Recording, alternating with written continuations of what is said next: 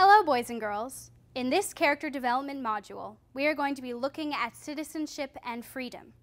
In America, we are all free.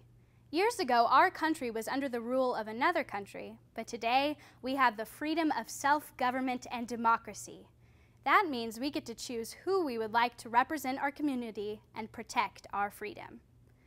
Having freedom and democracy also means all citizens need to be very involved in the democratic process. We all have the opportunity to succeed in anything we want, but we have to use that freedom to participate in local and community issues.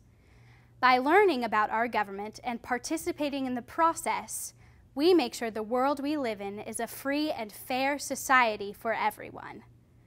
Freedom means making your own decisions and always making choices to the best of your ability. Freedom is also about communicating with others and always respecting other people's choices. Sometimes people will make choices that are different from yours, but that's what makes freedom so great. It allows us all to make our own choices. We often take these freedoms for granted.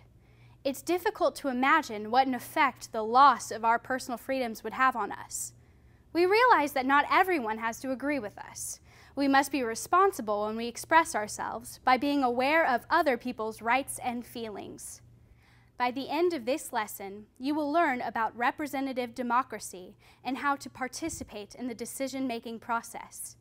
You will learn the roles of citizens in a community decision, and you will learn to better appreciate freedom.